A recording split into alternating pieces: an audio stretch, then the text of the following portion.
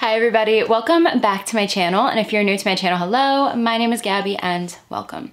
If you've never been here before, never watched any of my videos, have no idea what I do here on my channel, I cover true crime cases, and all the cases that I cover are a little bit older. They're all basically 20 years or older, so if that's something that you might be interested in, maybe get down below, click that subscribe button, and also make sure to turn on the post notifications to be notified every time that I upload. So, a little over a week ago, I received an email from a woman named Mel Jetterberg. She is a lead investigative advocate for an unsolved Jane Doe case, and she so kindly asked me if I could cover this Jane Doe's case on my channel. I started looking into the case, one already on my list of cases to cover, and I realized that this week is the 45th anniversary of the case. So I kind of took that as my sign to finally cover it for a video. I was sent over the police records that Mel has, and that is where most of my information for this video comes from. This is the unsolved case of Finley Creek Jane Doe. We're taking this one back to 1978. On August 27th of 1978, two men, Ron Swiger and Lee Parr, decided to start their hunting trip for the day a bit early. They were originally from Milton, Freewater, Oregon, but were about 18 miles north of La Grande, Oregon for the trip in a campground called Finley Creek Cow Camp. They were walking through the woods on a deer trail at around 7 in the morning when one of them, Ron, saw something that caught his attention. It was something protruding out of the ground. Upon further inspection, they both realized it was a skull. It was lying face down in a shallow grave with other skeletal remains nearby. The men were struck by the horror of their discovery, but immediately made their way back to civilization to notify the local authorities. The state police investigators Doc Baker of La Grande and John Spilker of Pendleton that were the first at the scene the next day to start investigating. According to the Observer, they found a skull atop a grave mound with bones scattered all around. It looked as if animals had dug up the grave. Baker and Spilker were the ones put on the job to examine the entire scene before anyone actually started removing the remains from the grave. The Oregon State Police took it from there, with, of course, the two hunters being questioned first, but it didn't seem like they had any involvement in the case other than being the individuals to stumble across the remains. And not one set of remains, but it turns out it would be two. After her skeletal remains were discovered, they were respectfully transported to Coffey's funeral home in La Grande. At the funeral home, Dr. Judy Bushek, an experienced pathologist from the esteemed Grand Ronde Hospital Pathology Department, diligently undertook the examination of these remains. She determined that the skeletal remains had belonged to a woman. This woman's bones were not the only ones at the scene. There were also a set of smaller bones, much smaller, that were believed to be her babies. It was actually John Spilker that pointed out the smaller bones that were buried with the woman's and thought she may have been buried with her newborn baby, or she possibly was pregnant when she died. The next pathologist who was set to examine her remains would verify these claims. Doc Baker at the beginning did think that possibly the bones belonged to a local woman named May Ferrens who vanished while picking mushrooms about 8 miles north of the site. But May had been 76 at the time of her disappearance, and once they discovered that the Jane Doe may have been pregnant and seemed a lot younger, May was ruled out. After the examination by the original pathologist, the remains were then transported to Portland, Oregon by Detective Doc Baker. They were sent to be examined further by Oregon State Medical Examiner Dr. William Brady, a very well-respected forensic pathologist. Dr. Brady would state that she was a pregnant Caucasian woman between the ages of 18 to 25, and that she had been there in the shallow grave approximately 2 to 4 years, possibly longer. He put the woman's height between 5 feet 2 inches tall and 5 feet 4 inches tall and claimed that she had a slight build.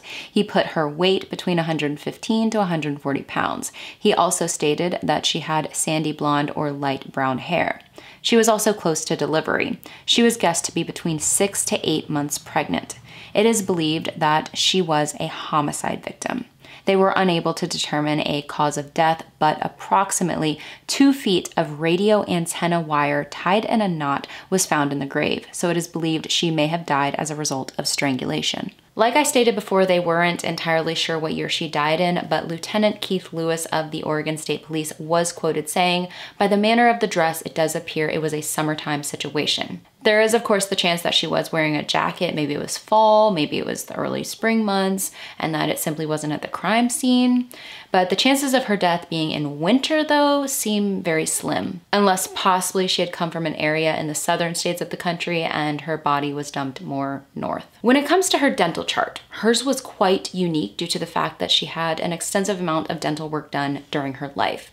Her teeth were examined by Dr. Brady as well, and he stated that she had amalgam fillings present on all of the first 2 molars, on multiple premolars, and third molars. The right maxillary molar was absent and the other third molars had erupted. As we know, dental charts can help identify an unidentified individual. So this was very important for them to pay close attention to every detail regarding her teeth. When it came to her skull, which was the first thing that was found, it was basically devoid of skin and tissue. It was in a natural state with no injuries present. The brain was absent, but the bones well preserved. After information regarding this Jane Doe had been covered in newspapers in the area, calls were starting to come into the department. The first main call came into the La Grande Patrol office on September 7th. The caller, an anonymous woman, claimed that the remains found in Finley Creek may belong to a 17-year-old girl who went missing from the area in 1977. She stated that the girl's name was Tina Bradford and that she was originally from McMinnville, Oregon, and had been in the company of a Paul Warmack at the time.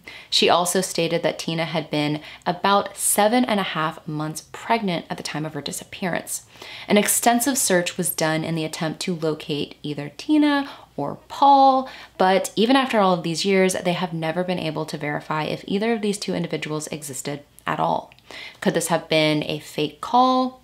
We don't know. During this time, 2 different girls were eliminated as possibly being this Jane Doe.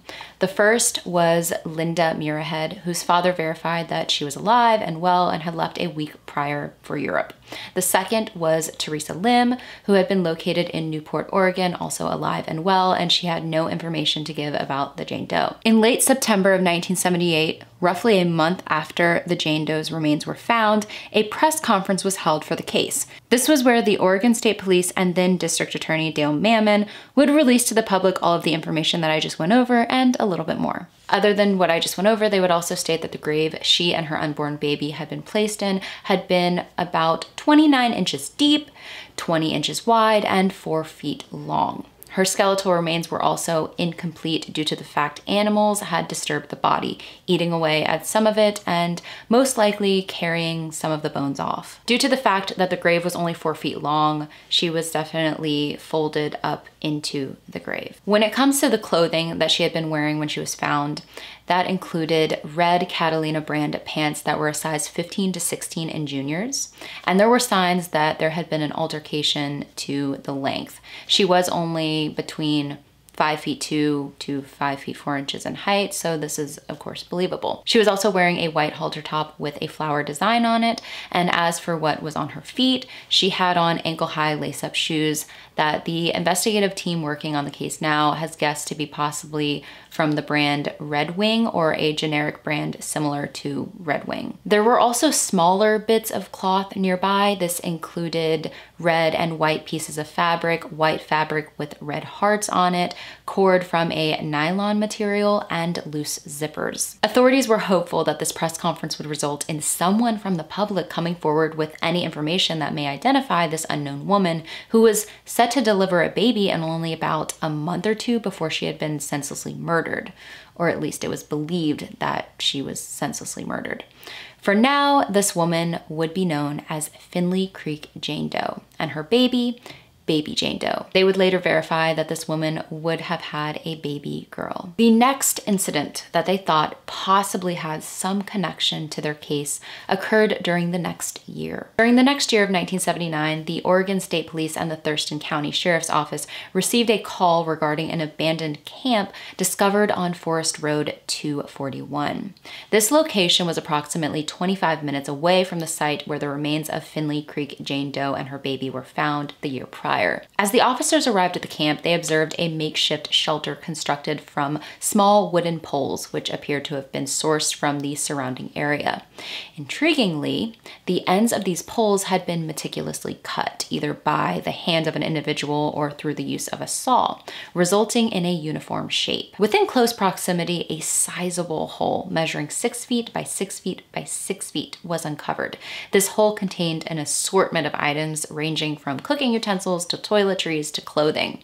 Of particular interest, around 30 to 40 blue plastic bags produced by Stay Free Mini Pads, a feminine hygiene brand, were discovered. Additionally, a dark blue nylon windbreaker displaying the words Nisqually Eagles, a canteen bottle bearing the marker inscription Tease, and a pair of boots engraved with the names Fox, Holman, and Stepeton were also found with the camp. This felt like a huge step in the right direction when it came to this case. Could this be where the woman was camping at? Had she been there with whoever ended up taking her life?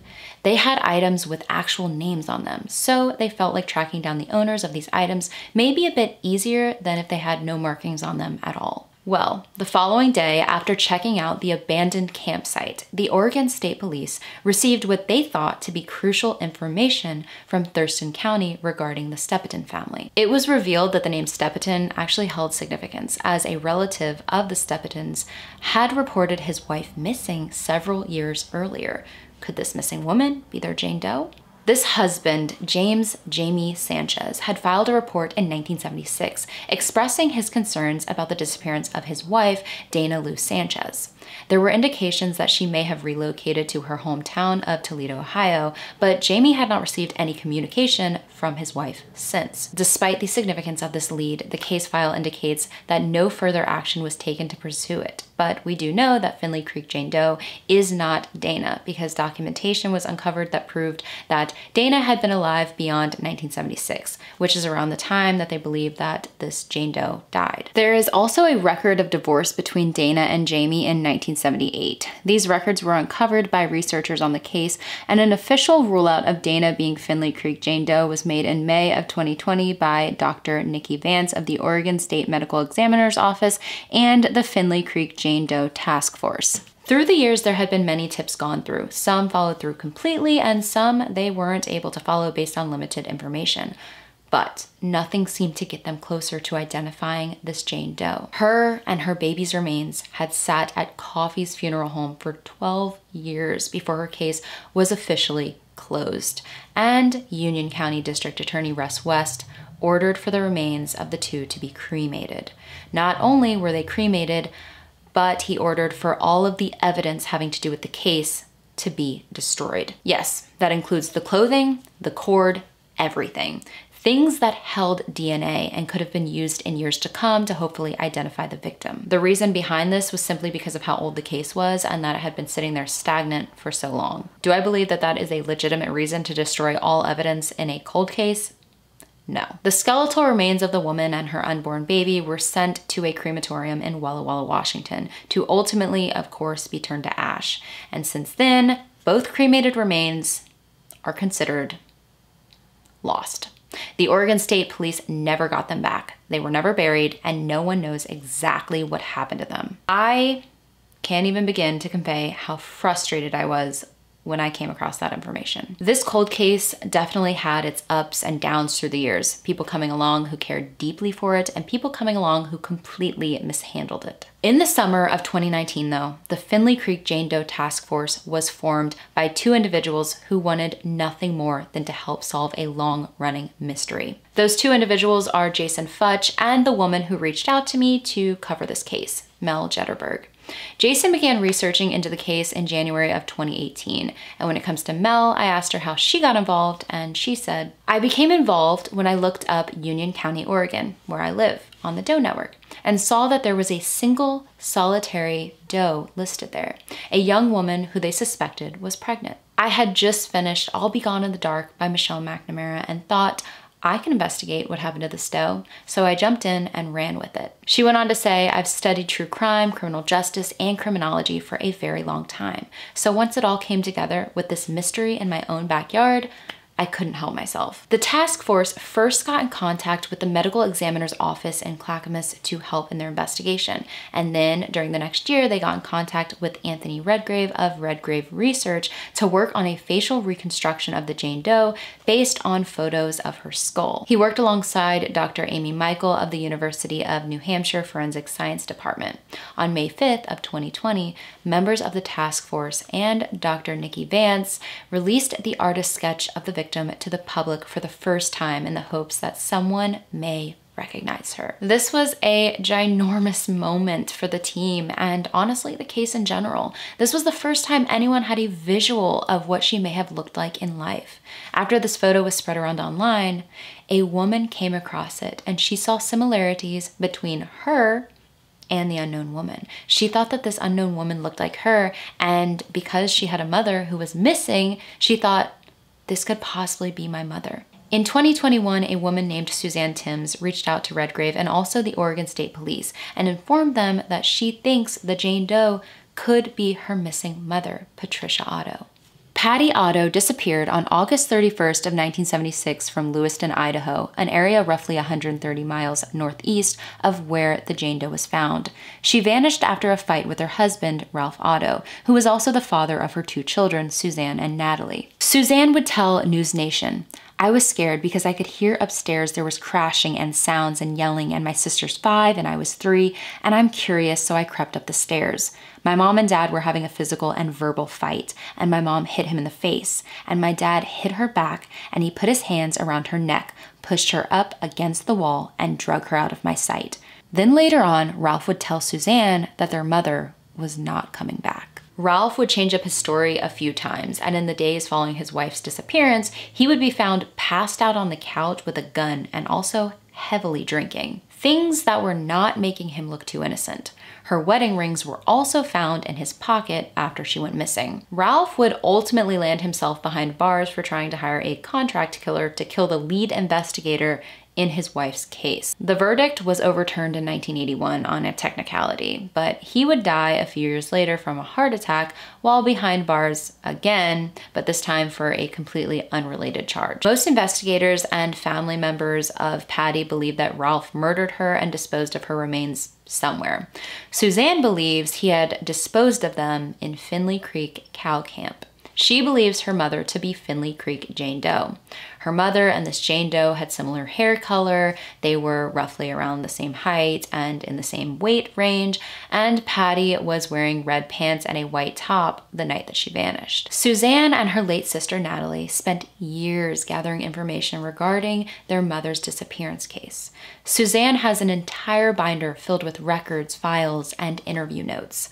When it comes to if Patty was pregnant, there is no solid information to back that up, but we do know that it was said that she had been sexually involved with another man while she and Ralph were separated in the spring before she went missing. It is no secret that Ralph was extremely abusive to his wife, and even though they weren't together at the time, but they were still legally married, her being with this other man for this short period of time, this was enough for him to take all of his anger out on her. Who knows what he would have done if he found out that she was pregnant by another man. It is said that she was planning on finally leaving Ralph for good around the time that she went missing. Now, there had actually been another Jane Doe found in the woods on July 28th of 1978, this time in Portland, Oregon. An all points bulletin was issued by the Multnomah County Sheriff's Office on August 10th regarding this Jane Doe. On August 28th of 1978, the detective working Patty's case, Detective Tom Saline, prepared to send over Patty's dental records to compare to this Jane Doe's. The next day, the news broke of the discovery of another Jane Doe's remains, this one in the woods in Finley Creek cow camp. On August 30th, Lewiston police sent over the x-rays of Patty's to Portland to either rule her out as being either Jane Doe or verify her as being one of the two. Now, on September 8th of 1978, the detective working Patty Otto's case had actually received a message that a Dr. Brady out of Portland, Oregon had called. And the message read, "The x-rays do not match those of the body found out of La Grande." The thing is though, that an all points bulletin had not been issued for Finley Creek Jane Doe until September 13th. So Suzanne thinks there was a slight mistake made and her mother was ruled out as being the first Jane Doe, not Finley Creek, the second one. Suzanne also could never find any records stating that any of her mother's x-rays or dental charts were sent over to Union County authorities, which are the ones in charge of Finley Creek Jane Doe's case. The Jane Doe found in the woods in Portland a month before Finley Creek would eventually be identified, but not as Patty. Suzanne, though, thinks that her mother may be the other Jane Doe found around that time in Oregon. Suzanne works as a registered nurse and she coincidentally lives in Walla Walla, Washington and has since 1999. Also, her father-in-law was actually a little boy in 1978 and was with the two hunters on their trip when they came across Finley Creek Jane Doe. One of those men was his father. Talk about a small world. She just has this strong connection to the case and feels there may be a huge possibility that Jane Doe is her missing mother. Suzanne would tell KLEW News that basically if this was a perfect case, they would be able to take her DNA and compare it to the Jane Doe's DNA.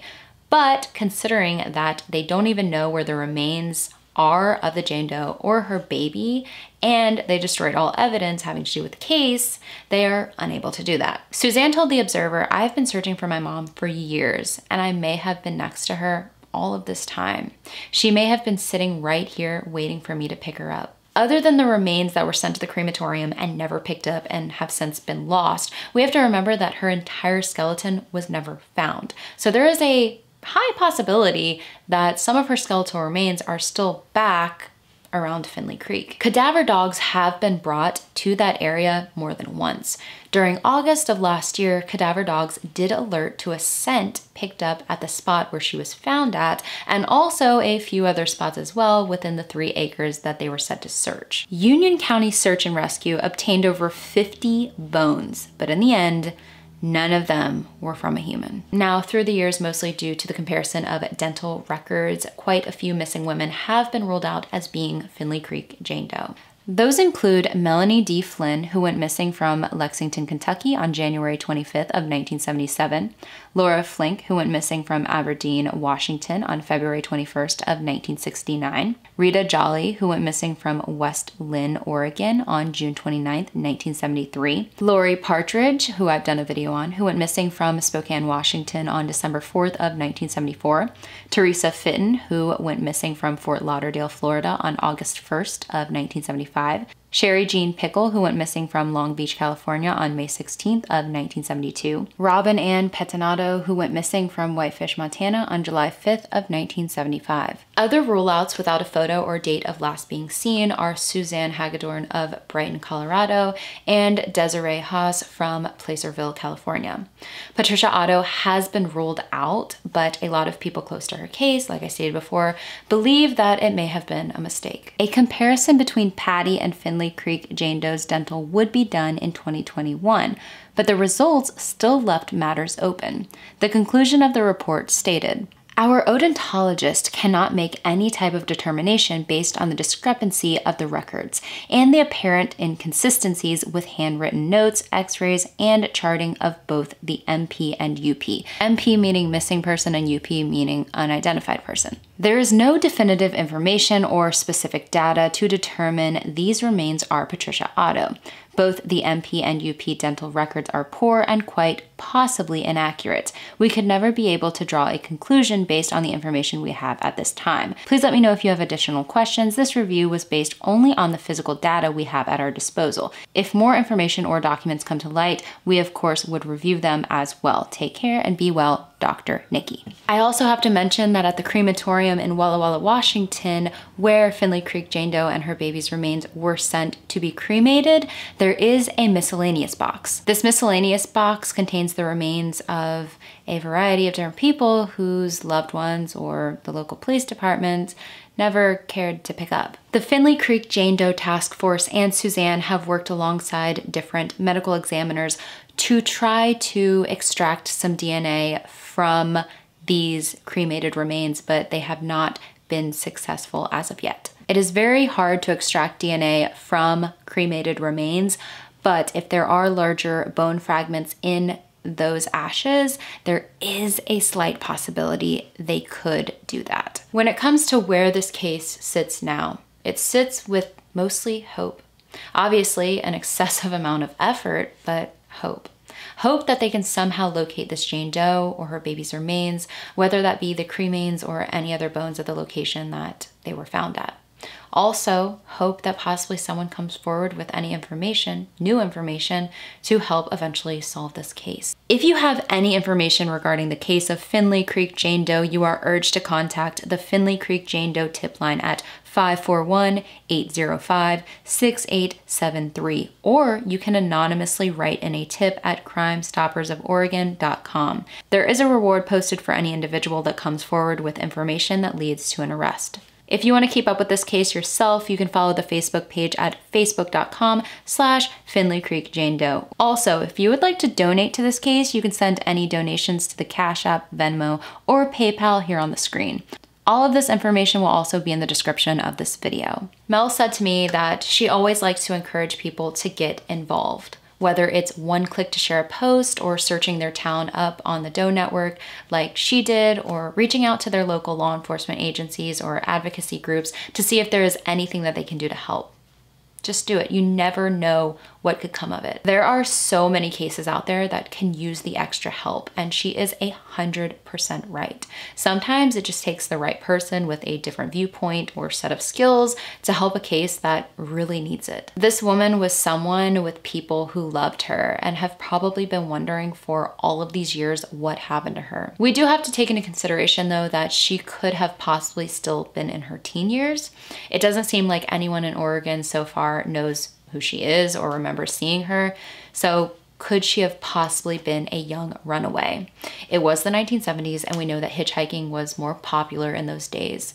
I came across an article from the News Tribune from 1975 regarding teens and running away, and it states, "Runaways often come home when they get cold, tired, or too hungry.